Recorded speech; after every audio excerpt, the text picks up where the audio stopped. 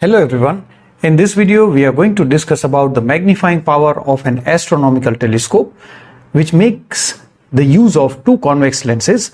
The first one, which is towards the object, is known as the objective. So this is the objective lens, and this has a very large aperture. The diameter of the lens is kept very large so that it can collect more amount of light, so that it can form a brighter image. Because what you want to see with the help of the astronomical telescope is the heavenly object.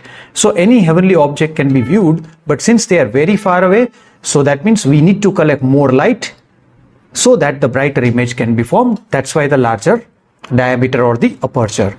Now the eye is expected to be somewhere over here, so that's why this lens, which is near to our human eye, is known as eyepiece. Now since the object is at infinity, the rays would come parallel to themselves, but not parallel to the principal axis, and let me call this as the focus of the objective. So that means the rays are going to come from infinity like this, and the image will be formed at the focal plane. Now one ray is enough to understand all the things very clearly. Actually this ray must pass from the optical center. Slight error over here, right?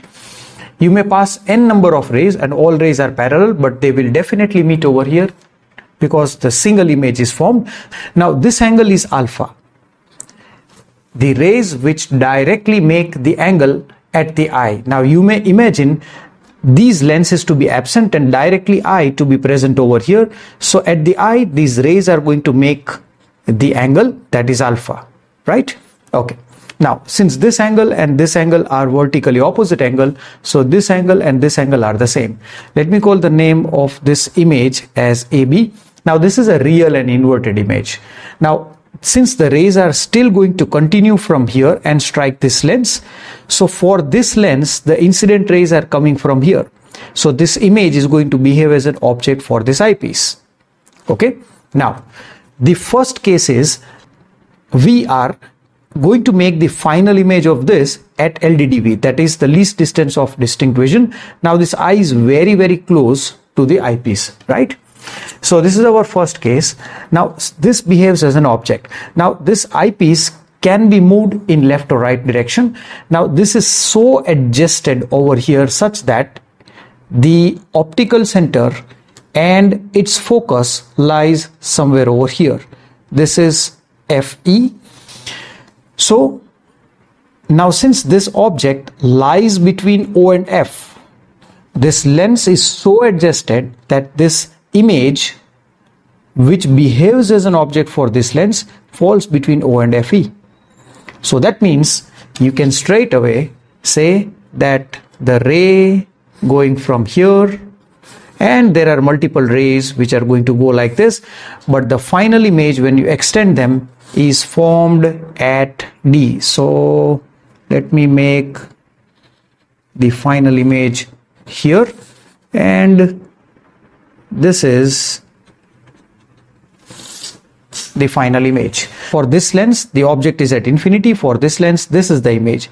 For this lens this is the object, and virtual and direct image on the same side is formed because this object lies between O and F of this lens. Now the eyepiece of course has the focal length less than that of the objective. This is being constructed in such a way, right? Now you can pull out n number of rays. They will go in this direction, they will diverge, but when you extend them backwards you will get this as the final image. Now from the eye, this image, the final image, is at least distance of distinct vision. Now the angle beta is this angle. Okay, let me use the another color pen. This angle is beta. Beta is the angle formed by the final image at the eye or the eyepiece center. One and the same, because eye is very close to the eyepiece. So the final image forms some angle at the optical center. That angle is beta. Now the magnifying power M is the ratio of beta to that of the alpha. Now, since all angles are very, very small, we have considered paraxial rays over here into our consideration. So we can also write this as tan beta upon tan alpha, because sine alpha, tan alpha and alpha are one and the same if angles are very, very small. Now, if I look at this triangle AOB, tan beta can be referred as AB upon OB. Now OB is this distance, guys. Now this is the object distance for the eyepiece, because this image behaves as an object for this lens. So this object is at a distance of UE, which is OB, right? And this is exactly the focus of the objective as well. So this is going to be UE over here, right? This is UE, correct? Now in the same way, divided by tan alpha, so I'm going to consider AB and let me call this as O dash.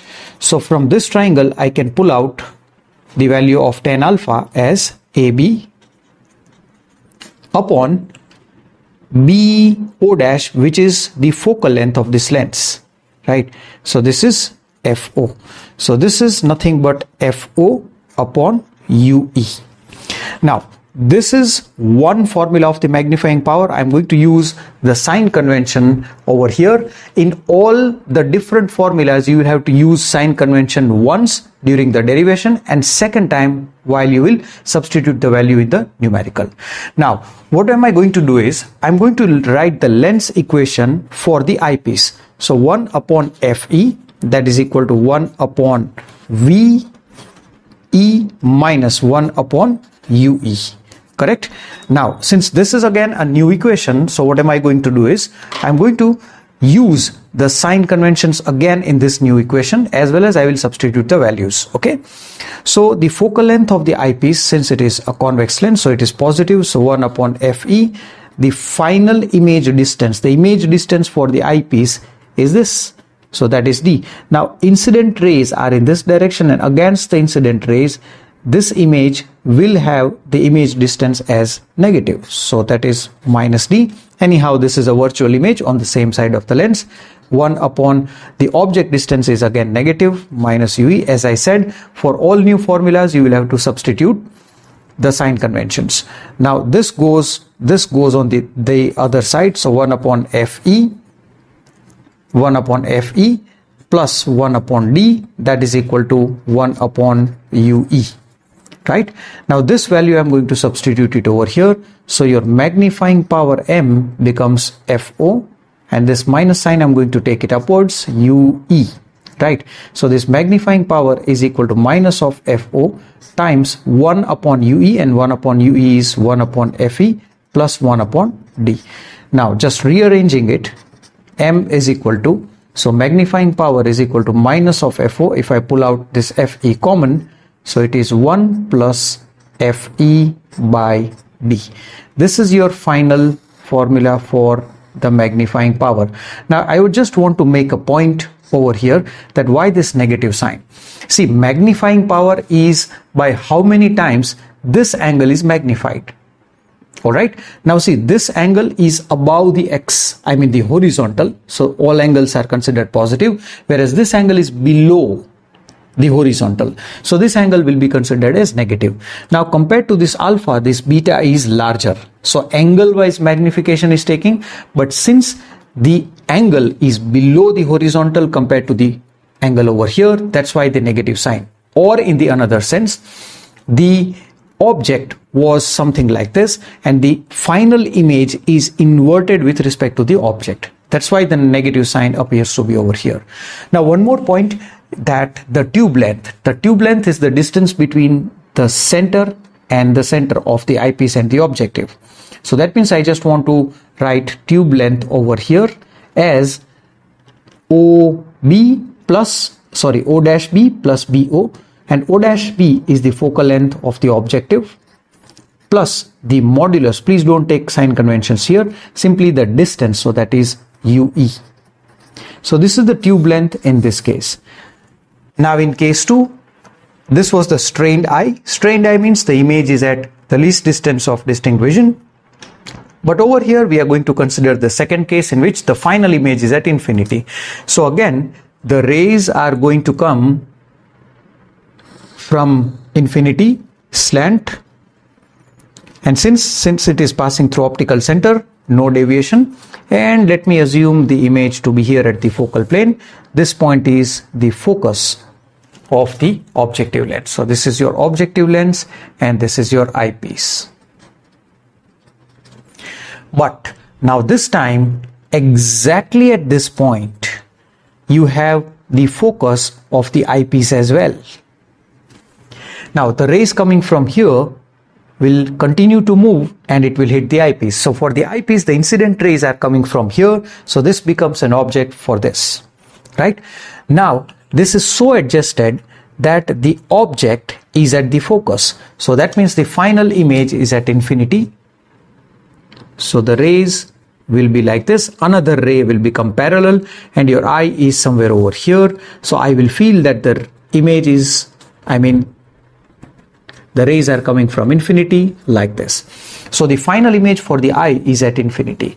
Now in this case, again, the magnifying power, see, look, this is again alpha, this is again beta, right? Because the final image, wherever it is, its head is going to make the same angle beta. So we need not to repeat this entire derivation. So again, magnifying power is beta upon alpha. Now from here, the answer turns out to be very simple. It is same FO upon UE negative, but instead of UE, there is only one small change that I'm going to make. This object distance U for the eyepiece itself is FE. Right, so this is FE. That is due to the fact that the object is at the focus of the eyepiece.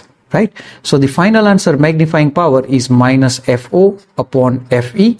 Now this is for the relaxed eye case. That means the final image is at infinity, whereas this one is for the object, the final image at least distance of distinct vision. The tube length in this case can be written as the distance from here to here. That means that is FO plus UE, but UE is FE, so that is FO plus FE.